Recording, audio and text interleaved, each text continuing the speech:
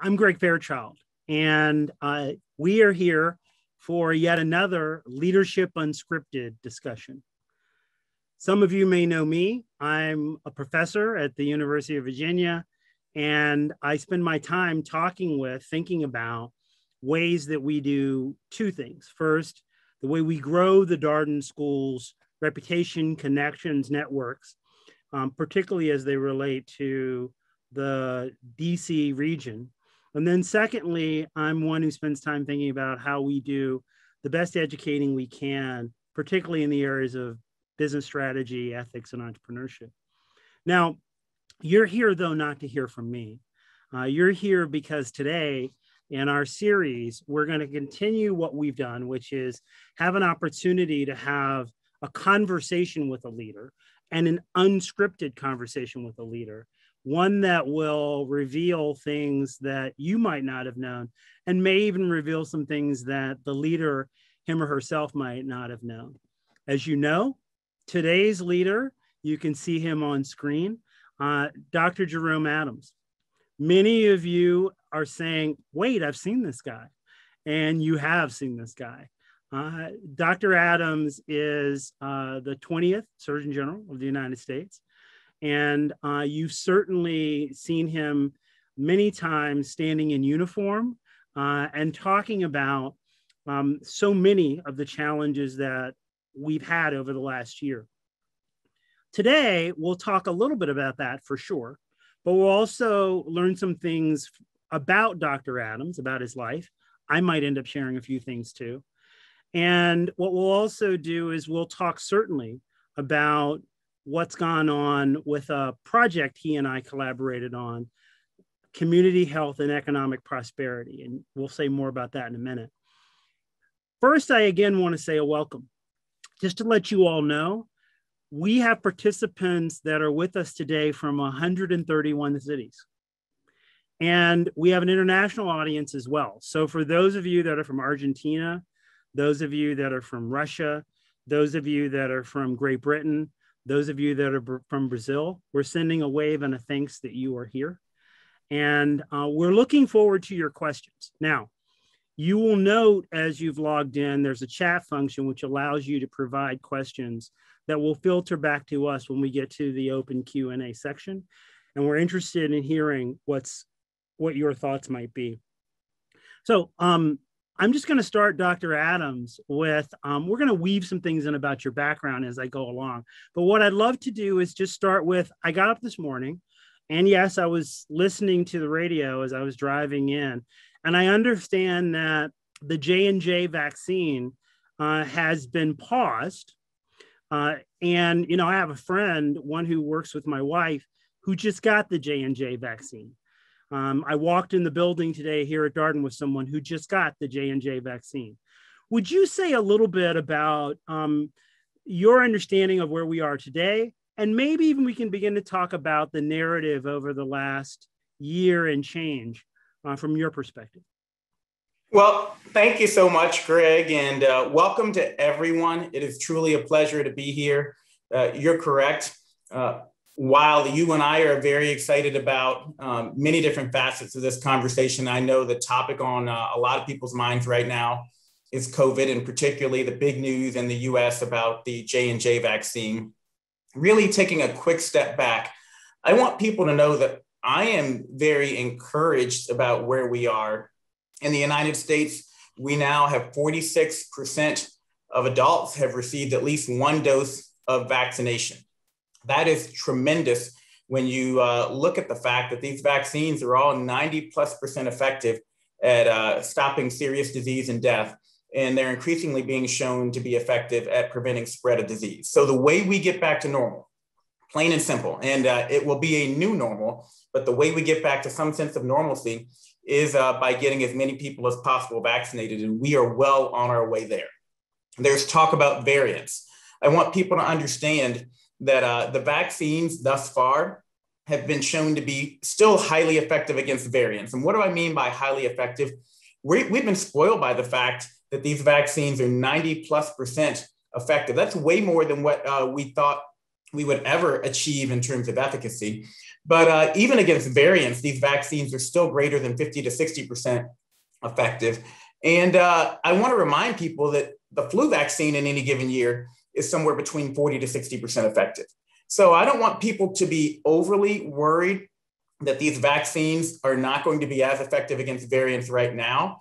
What I want people to be worried about is getting as many people vaccinated as quickly as possible so that we don't get a variant that escapes the vaccines. Also know that even if we do, we now have the technology in place that we can quickly ramp up a new vaccine. So that's not even a situation that is catastrophic, but it is a situation that we can't avoid and that we want to avoid. So get your vaccine. Now, big news today is that the J&J vaccine has been paused by the United States. Important for people to understand that that pause is so that the FDA has the ability to look at some potential complications that we're seeing. There were 6 women who, out of almost 7 million vaccinations, who had a blood clot, potentially dangerous blood clot. And so as medical professionals, we take an oath to first do no harm. And so in that vein, there was a pause, and I think an appropriate one, to take a look at the data. Now, it may be that you find that that was just by chance. When you're talking about 6 people in 7 million, there is a reasonable chance that that could happen without indicating any problems with the vaccine, number one. Number two, you look at birth control pills, which cause a much higher rate of blood clots, smoking, which cause a much higher rate of blood clots, asymptomatic COVID infection, which causes a much higher rate of blood clots than 6 people in 7 million. And it could be that the people who had these clots had something else going on that either was independent of the vaccine or that worked in concert with the vaccine to cause these clots. So the FDA is going to investigate that. Final important point is that the mRNA vaccines, the Pfizer and Moderna, are made completely from a different formulation than the Johnson & Johnson vaccine. They've been given to exponentially more people. We haven't seen these same problems arise with blood clots. And so I want people to still know the Pfizer and Moderna vaccines are still considered to be highly safe and highly effective. And it may be that we very quickly determine the Johnson & Johnson vaccine to be safe, or it may be that we say in certain populations, you should avoid the Johnson & Johnson vaccine. But that means the process is working. When you're talking about something that's an incidence of 1 in 1 million or less, there's no way you can do trials long enough to see that in the initial stages. For every drug, there's likely to be some complications that we don't see for months, years, sometimes decades into the future. And it's why the FDA has a process to continue to follow people and to look for complications. And so people should be reassured that what happened today is a sign that the process is actually functioning in the way it is supposed to protect people. And again, be encouraged by where we are. Please, if you're offered a vaccine, get it, because the risk of getting a blood clot and or dying from COVID is still far greater than even the worst case scenario of the risk from a vaccine. So starting us off with really the basis of what are the levels of risk. I mean, coming from a business school audience, we deal with risk as a regular part of what we do. And thinking about 1 in a million is first important. And then secondly, this idea that you're pointing out that many of us who aren't healthcare professionals won't recognize just how momentous it is that we have 3, not 1, not 2, but 3 vaccines created in this really short window of time with an incredible level of ability to be protective and prophylactic. So I think that knowledge alone, and this is one of the great benefits, is so important. The other thing I just want to remind any of you who've been with us before, we had on Dr. Vivian Penn, who is one of the legends in creating healthcare research that would look at, for example, differential impacts on different genders. So in fact, there was a period where medical research with women was a new idea, and she talked about this in her session. And so you bringing forward this idea that of that 1 in a million, we might find that certain populations, subpopulations, might have certain reasons to be more concerned. That's consistent with this larger story. So, well, exactly. And I'm so glad you brought up the topic of risk, Greg, because that's a place where the business community really, I think, can help the broader public. We as humans and we as Americans are notoriously bad at calculating risk and incorporating it into our lives. There are any number of things that we do on a daily basis that are much higher risk than things that we will say, I'd never do that out of fear. And again, vaccinations is one of those wonderful examples. Every single day, 1 to 2 people go to the hospital from taking too much Tylenol. But you don't see people out there saying, I'd never take Tylenol. But you have plenty of people who say, I will never take a vaccine because of 1 in 1 million risk, or because you think something could go wrong, without really understanding the broader impact. And the impact is not just on the individual and not just about your health. When we look at the damage that's been done to our economy, when we look at the damage that's been done to our mental health, when we look at the damage that's been done to a generation of young people, I have 3 kids, 16, 15, and 11, and they've been out of regular school since last March. We know when we look at war-torn countries and nations and other places that have been disrupted by natural disasters and other such phenomenon, sure, that these children who experience a loss of school of this magnitude will see a lifetime of decreased wages, decreased education, increased problems. So there's even a greater benefit to getting vaccinated than the individual physical and medical benefits that it brings, because it gives us the confidence to reopen schools, workplaces, and beyond. And so that's one of the reasons that I was excited to work with you, Greg. And you talked about the project that we worked on. I'm really trying to help make the business case for some of the public health and medical interventions that we know to be effective, but that we have a hard time getting people and policymakers to embrace, because again, they don't see the ROI for investing in complete streets, or the ROI for healthy fruits and vegetables made available to people, or the ROI of increasing vaccinations. Well, you're singing music to my ears. And for those of us that are with us, Dr. Adams and I met when actually a mutual friend mentioned the work that I've been doing for years around underserved communities and making the business case for those underserved communities. I hadn't worked in public health. And so for me, there was an incredible amount of learning with the team that pulled together. And for those of you that don't know, there's a Surgeon General's report, the Community Health and Economic Prosperity Report, which we're going to ask Dr. Adams in a second where he even came up with this idea.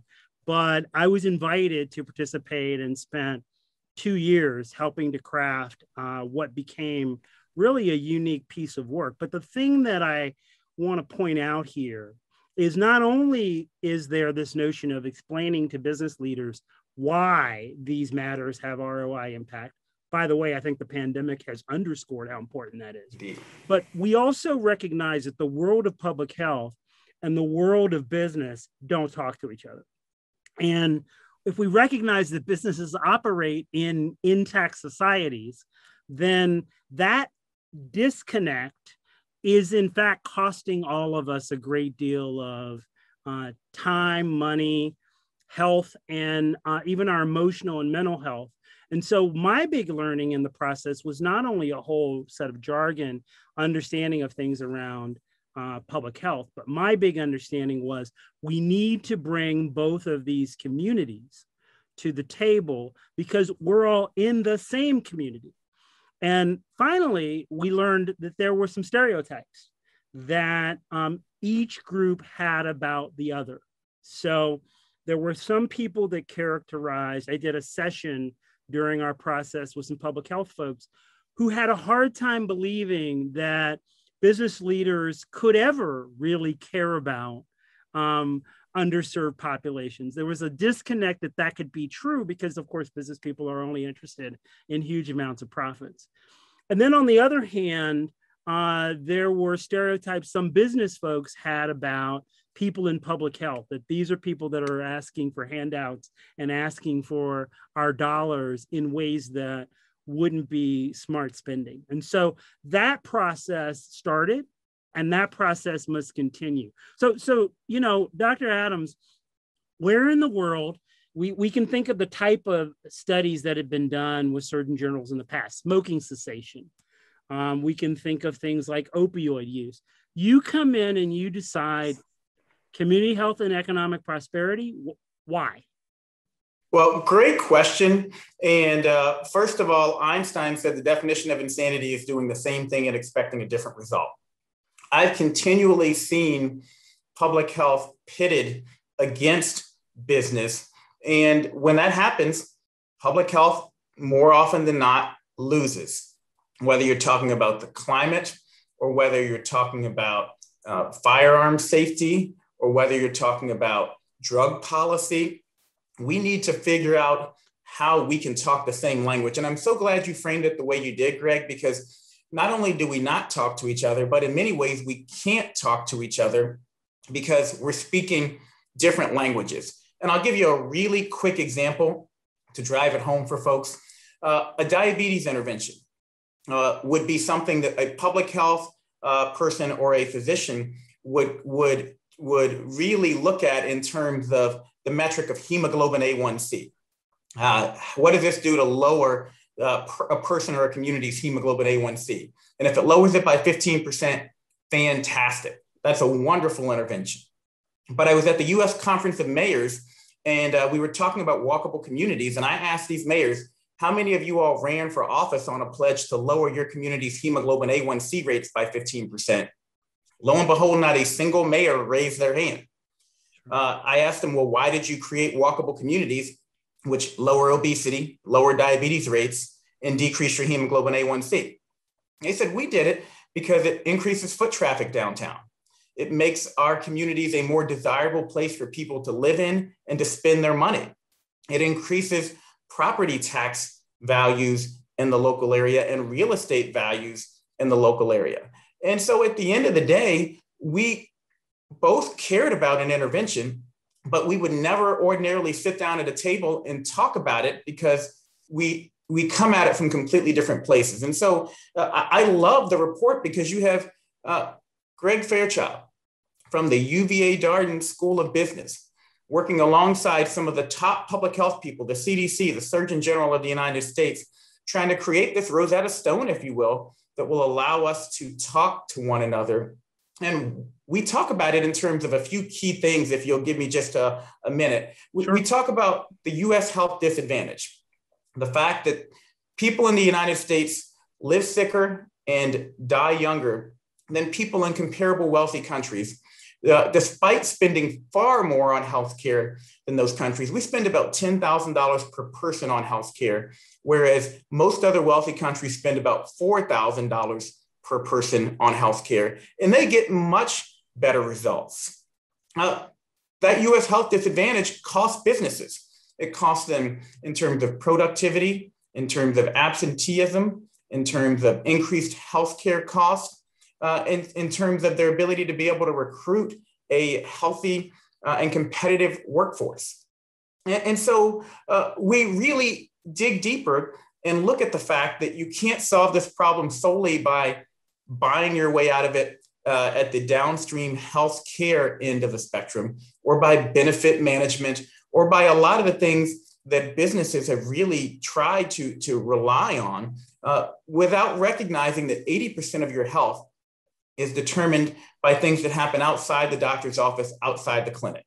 It's determined by things like social and economic factors, public policies and spending, social and physical environments, including places that are free of violence and racial bias and segregation. And it relies on individual behaviors that we know are influenced by the cues and the opportunities that exist around you. So we really, in this report, try to make the case to businesses that there are many opportunities, that there's a reason, and then there are many opportunities for businesses to play a meaningful role in the lives of their employees, their consumers, and their communities. And it's ultimately going to feed back to their bottom line.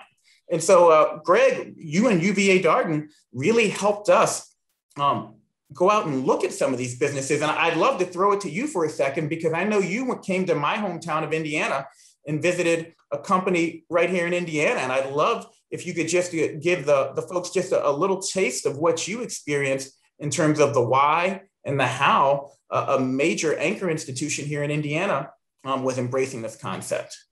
So I'm happy to do that. I do want to make a personal thought that I want to add in here. So the first is, my own mother, by the way, has hypertension and prediabetes. And one of our points in the report is that the services are not distributed equally. So my mother lives in Southwest Virginia, which is more rural. In fact, I know we'll get to this. You lived for a time on a farm. My parents live on a farm. And in fact, you didn't tell them the whole story, Greg. I lived on a tobacco farm. Believe it or not, as Surgeon General of the United States. So we didn't grow tobacco, but we did have a lot of the other things. But yes, the idea that the Surgeon General of the United States was on a tobacco farm tells a story about progression. And here's the deal. My family in the part of Virginia where my mother lives, there isn't a diabetes clinic. And so when I came here to the University of Virginia, I was able to help facilitate my mother into a diabetes clinic here at a Research One university, and it's meant all the difference. And so that early involvement saves lives. I can personally attest to it, and I can also attest to that these things are not evenly distributed. Now about Batesville, Indiana, and for those of you who don't know, Batesville, Indiana is the home of a company called Hillenbrand. Some of you may also know it. It has big trucks that travel the country. It is a market leading company, and it's called not just Hillenbrand, the Batesville Casket Company. And it is a company that controls more than 50% of the market in what we call the funeral business. Now, myself and one of our case writers, who Dr. Adams got to meet, Jerry Yemen, she and I traveled to Batesville, Indiana, to get to tell the story of this market leading firm. And again, I just want to underscore, it's like Dr. Adams' notion of tobacco farmer to Surgeon General. We were visiting with a company whose business it is to assist people after someone has passed away. Nevertheless, the company is very consistently concerned with the health of the community in which it operates. And Batesville has really two main employers, and Hillenbrand is one of those. But what we were able to discern both about the company's strategy in the marketplace, but the company's strategy in understanding the workforce and the community in which they were embedded, there are any number of investments in education, investments in smoking cessation programs, investments in many of the types of things that lead to lower cost down the road. And that's why we're calling them investments in ROI. And so what Dr. Adams knows is a story he knew from being in Indiana, and a story he knew from his years leading health for the state of Indiana. But this leading firm, Joe Raver runs this firm as the CEO, needs no encouragement or explanation as to why making the investments in their town leads and contributes to them being the North American leader, if not the global leader in their industry. So I encourage all of you to take a look at the report, and you'll come across companies like this. Now, Dr. Adams, I want to ask a little bit. So, let's imagine you're there and you're talking to your parents, and you say, hey, years from now, I think I want to be the Surgeon General of the United States. So maybe this is true, maybe this isn't true. When did the idea of being the Surgeon General, different than being in medicine, come to you? Honest truth, it didn't come to me until the day that Donald Trump was elected president of the United States. And I say that to you very honestly. I grew up, again, in a rural area. I grew up in poverty. Both my parents were school teachers, but school teachers don't now and didn't then make really a living wage for a family of 5. And even though I did well in school, I never imagined that I could be a doctor. I also grew up in an area where there were no doctors from my background. The first doctor I met ever in my life, who was African-American, wasn't until I went to college and had the opportunity to meet Dr. Ben Carson in Baltimore. And so there's a saying, you have to see it to be it. Right. I didn't see it. So it wasn't even on my radar screen. I did well in school, again, both parents school teachers, and really enjoyed math and science, but went to school to be an engineer. And I was part of a Meyerhoff scholarship program that you and I talked about before we got on this webinar. But it's a program that's really focused on increasing the number of minorities who pursue advanced degrees in math and science. And I want people out there to understand that there are fewer Black males graduating from medical school today in 2021 than there were 40 years ago. So not only have we not improved, we're going backwards in terms of diversity in many of these STEM fields, particularly in the medical fields. And so I met Dr. Carson. I won't go through the whole story, but switched my path, went into medicine, and got the advocacy bug. And I got the advocacy bug because as much as I love taking care of patients, I began to notice over and over and over again, and I actually talk about this in a TED talk that I give, that no matter how many people I helped, there were more people in line waiting to be helped than there were people who I had been able to help. It was just a revolving door. I saw the same people over and over again. And I wanted to figure out how I could change the system. So I got involved in organized medicine, the American Medical Association, the American Society of Anesthesiologists. I started going to DC, going to my state house, trying to figure out how can we change systems so that we can turn off the spigot instead of mopping up the water when it's spilled over the sink. And did that for about a decade, in addition to teaching myself. I became a teacher like my parents did. I taught at the medical school for a decade. And then Governor Mike Pence needed someone to run his Indiana State Department of Health right as Ebola was heating up in the United States. Another interesting story, because we talk about COVID as if we've never been there before. We've had threats like this before, and we just need to learn from them and prevent fires in the future as opposed to simply putting fires out. But ran the State Department of Health for 3 years, dealt with Ebola, Zika, dealt with the largest HIV outbreak related to injection drug use in the history of the United States that occurred around Southern Indiana, where Batesville Casket Company is, where businesses were finding that they had real trouble actually recruiting healthy workers because so many of them failed the drug test. And had a successful tenure there. We actually legalized syringe service programs in the state of Indiana, and that turned into syringe service programs being legalized all over the Midwest, changed federal law or federal rule regulations on syringe service programs. And so many people aren't familiar with that story, but I'm very proud of the work that we were able to do in partnership with businesses, with churches, with law enforcement, with the local community to change the culture so that we could change outcomes for people.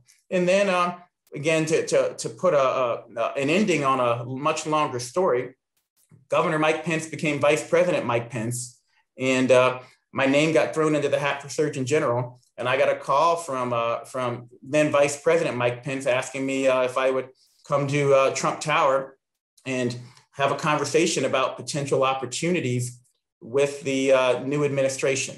And I know we want to go on to other things, but I just really want to drive home one point to folks, because I tell that story and I know that some of the people listening immediately say, how could you work for that administration? I could never do that.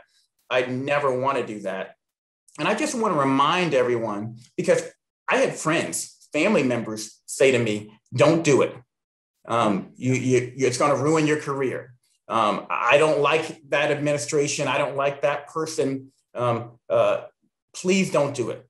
There are tens of thousands of public servants across the United States working in government, keeping your roads paved, keeping your hospitals open, keeping your fires or providing opportunities for your fire to be put out if your house is on fire. And we need those people in there, even if, and sometimes especially if you don't like the leadership in charge. We need good people in those public service roles. And so I would just encourage you to think about that and to support public servants at a time when they're under unprecedented attack.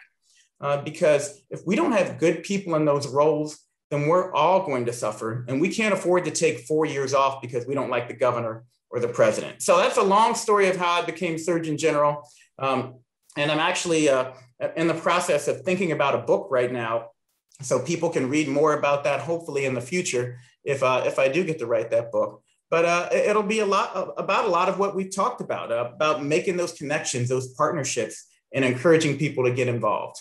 You know, I have a personal angle on this same story. You know, I've been involved for years in studying community development finance. And I got the call in 2017 to be invited to join the U.S. Treasury's Community Advisory Board. Now, this board is the board that advises the Treasury specifically on the spending that goes into underserved communities. This is the area I'd built my career on. But I'm pointing out to the listeners, that call came in 2017. And when the call came, I had friends and family who said, are you sure you want to do this? Are you sure you want to take the call? Now, the person who was making the call was someone actually who had been appointed by Obama and had worked with me for years. She ran the CDFI fund of the US Treasury. But we both knew that the call was coming and that I had to consider what this might mean. For me, when I ratcheted back, sounds like you had a family that had been involved in public service. You know, my father had served and took a commission in the US military just as the US military was integrating all of its units. And my dad served his entire career under numbers of chief executives, presidents, who, from a policy standpoint, he had difference and a disagreement, but he always understood that and told me in the House that even though I have this feeling about this particular president or administration and what it's putting forth, I believe in the institution as a whole. And I believe that my contribution to the institution will end up being important. And I went back to my dad, who's since passed away, but I thought about him having been in these moments, and that was part of the reason I continued. Now, I do want to spend just a couple of minutes in a more personal way. So in the fall of 1998, my wife and I found out that we would be having our first child, and that our first child would have Down syndrome, but would also have a significant heart defect.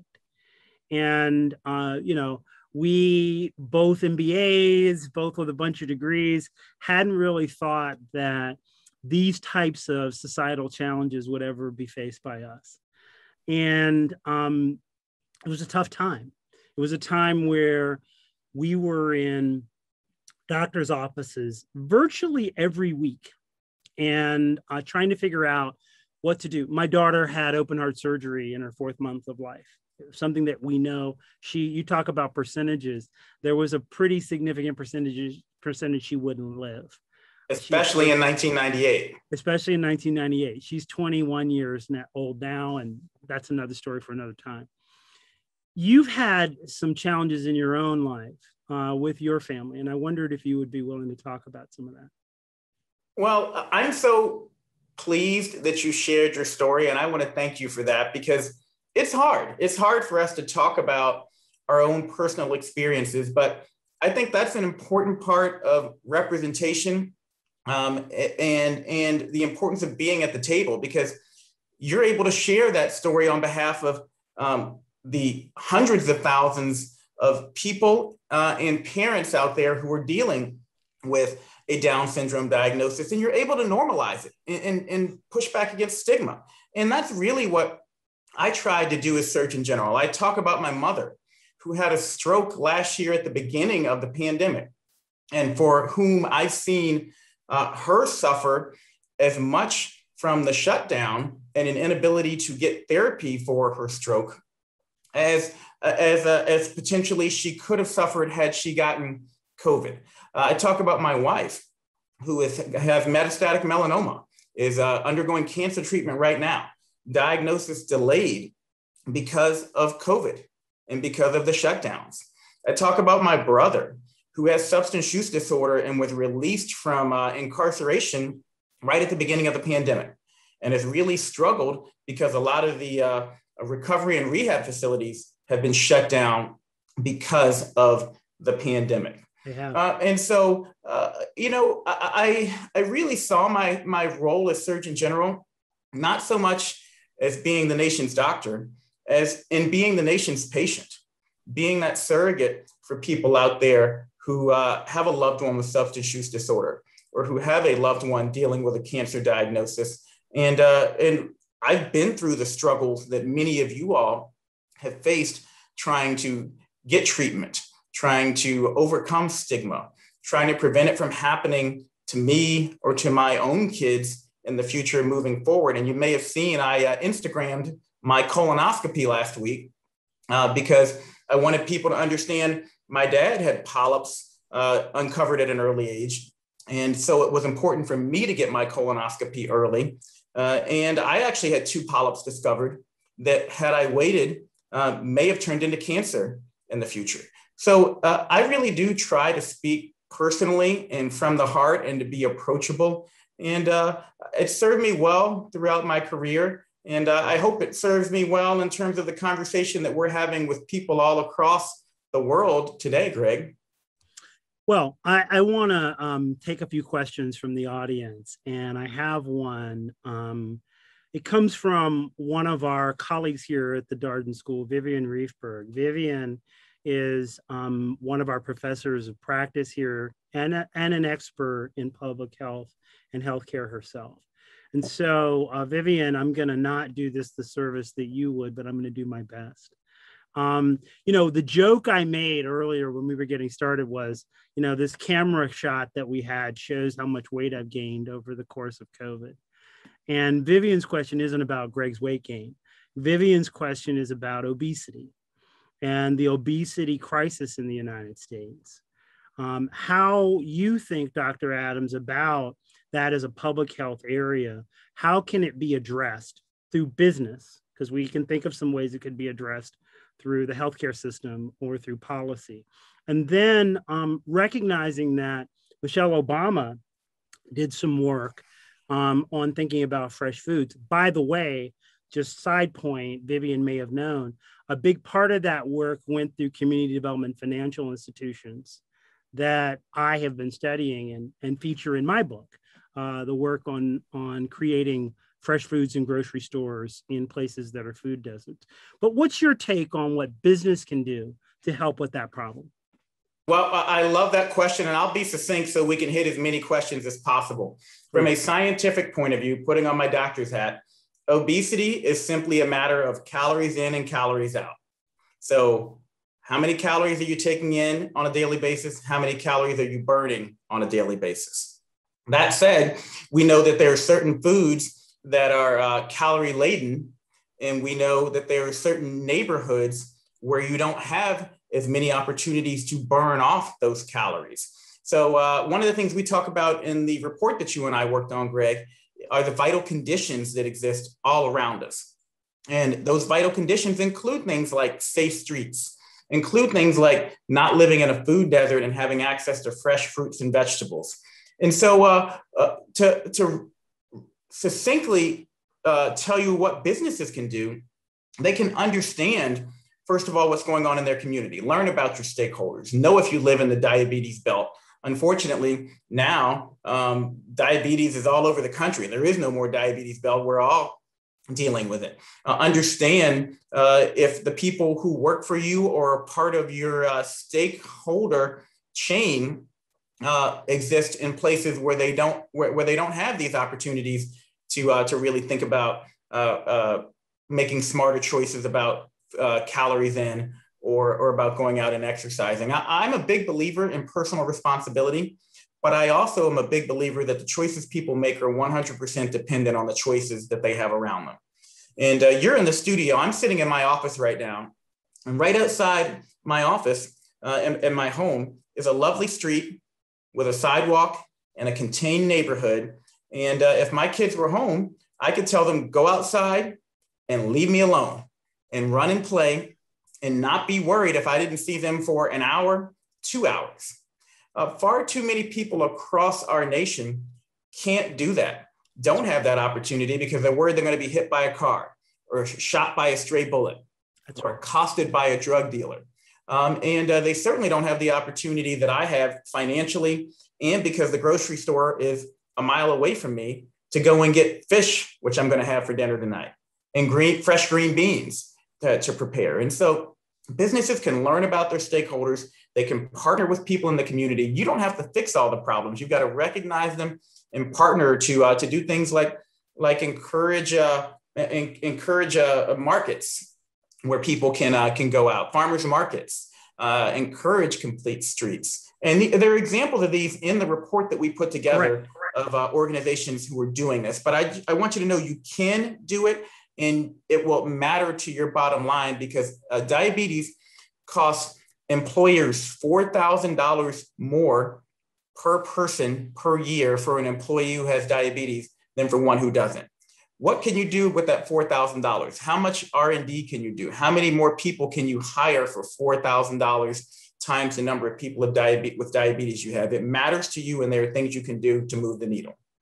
You know, in so many ways, this is, again, consistent with the logic we lay out in the report. But in so many ways, the other thing I just want to point out is some of us who have advantages, you know, the old saying is you were born on third base and you made it to home and you thought you hit a home run. We forget that there are a set of presumptions we have about conditions. And so it's easy to say if these people would just stop smoking, drinking, and eating too much, they would have no problems. And we often, and it's a personal responsibility, personal choice thing, not recognizing the conditions in which people are in have a dramatic influence, big part of both of our work. I want to shift on that note to a question that comes from Jake Berlin. And Jake Berlin is one of our students. What he's asking is he's wondering about this question of personal freedom in a slightly different way. So I think you may know the political discourse in the country has involved where the personal freedom ends and the public health begins. And that could be everything from questions one has about whether we should reopen and how quickly, or questions about whether we should mandate certain types of protocols for the population. Now, we can think about that directly in terms of COVID, but how do you think about that in general? Could you say a little bit about that? I love that question. And again, I think we need to make the practical business case to people. I would love to think that we're all ultimately altruistic and willing to give up of ourselves for others. But at the end of the day, if you look at behavioral science, we operate based on Maslow's hierarchy. We operate based on meeting our own basic needs first before we get to some of those more altruistic thoughts and endeavors. And so we need to help people understand how public health matters to them as an individual. The problem is when people think public health, they think it's benefiting other people and I'm the one making the sacrifice.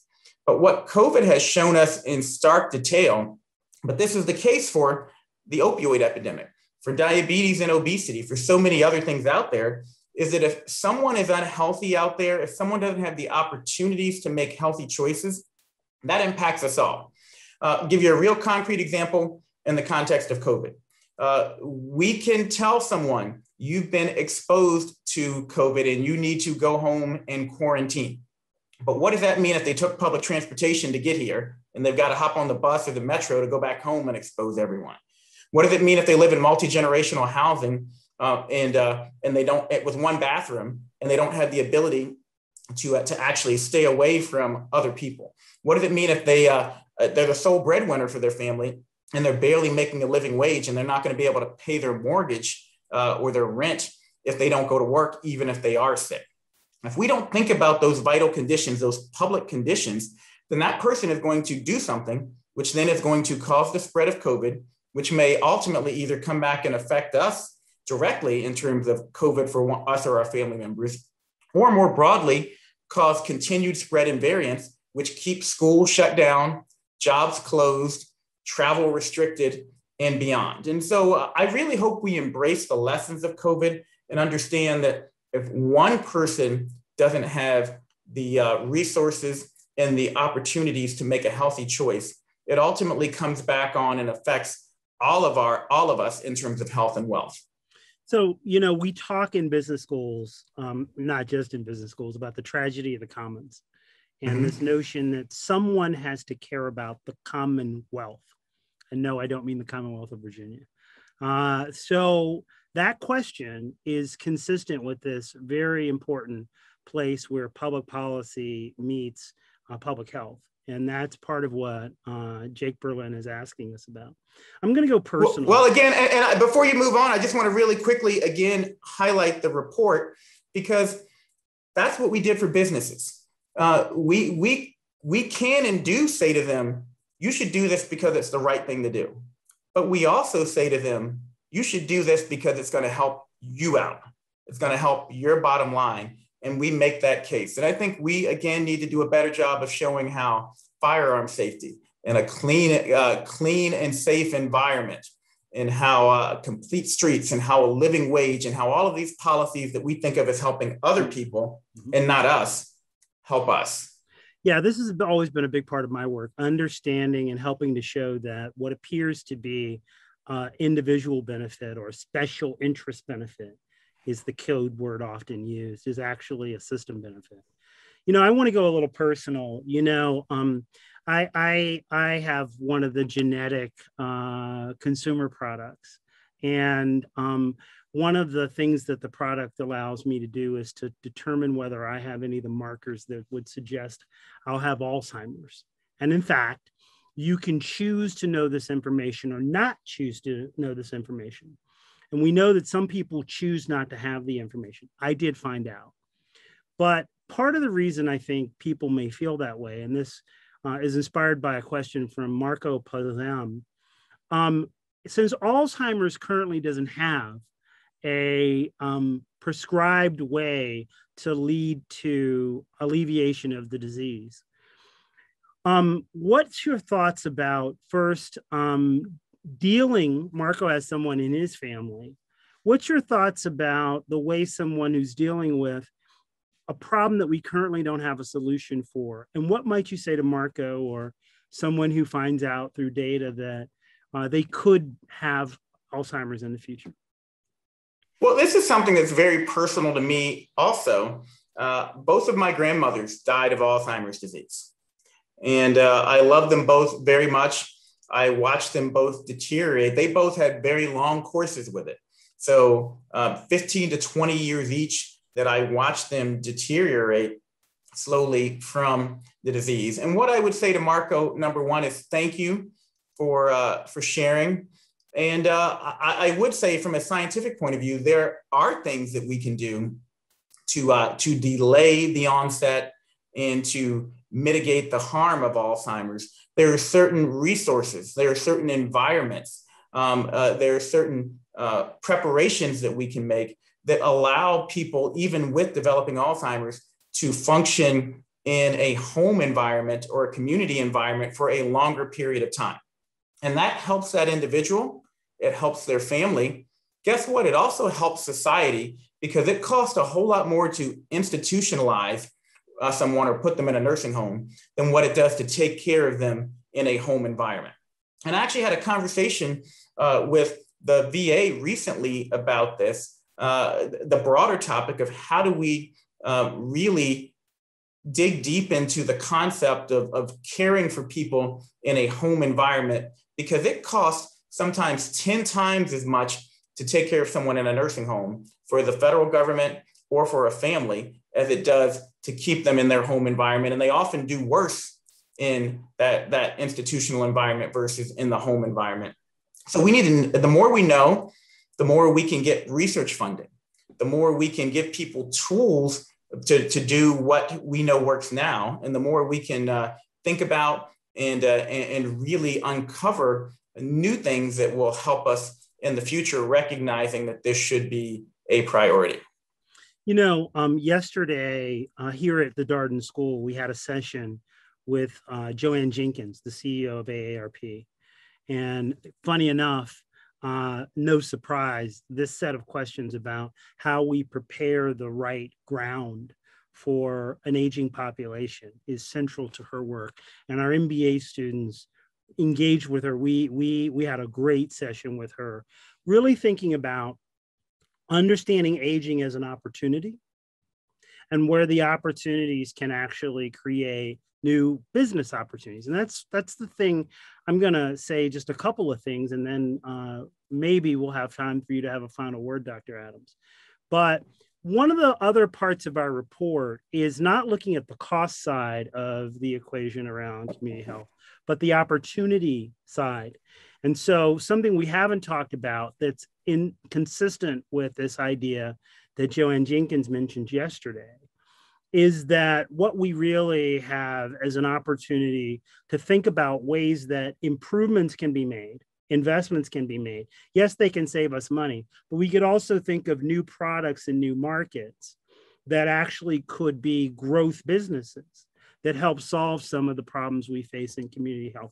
And there's people working with it in fintech ways. There are people working with it in ways that provide nudges behaviorally. There are lots of things, and I would encourage people to focus on that.